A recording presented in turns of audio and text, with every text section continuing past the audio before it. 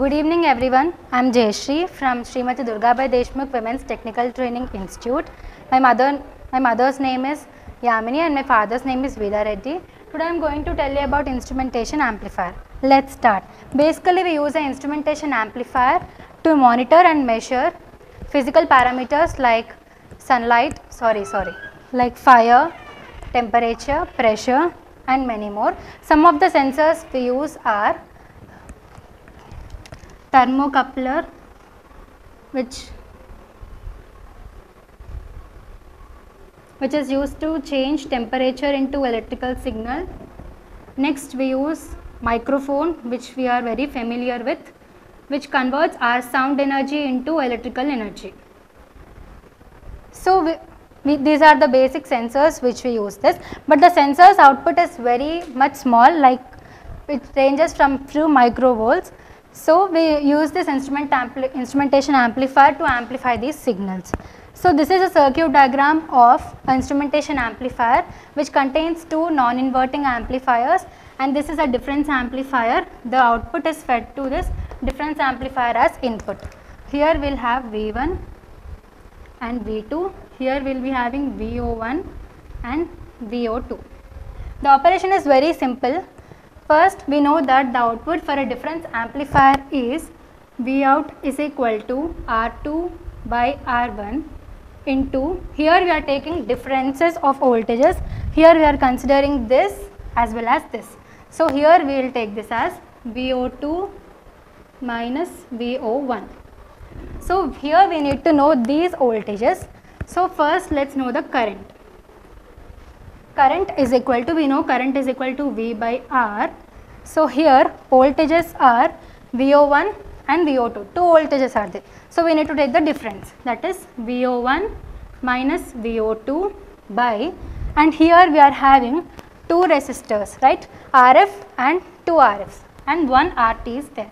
So we will take 2 RF plus RT. Consider this as first equation.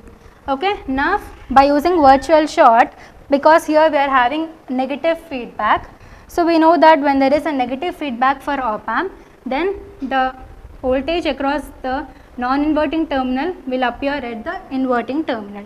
So here we will take it as another input, current, that is equal to V1 minus V2 by, we are taking this one, V1 minus V2 by this one, RT. So here this turns up to be the second equation. Now we will equate these two equations, 1 is equal to 2.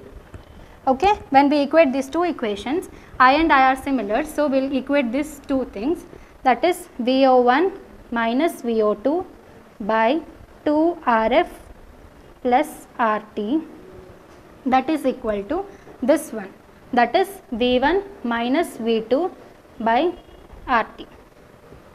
Here we will cross multiply this, so that we will be getting VO1 minus VO2 is equal to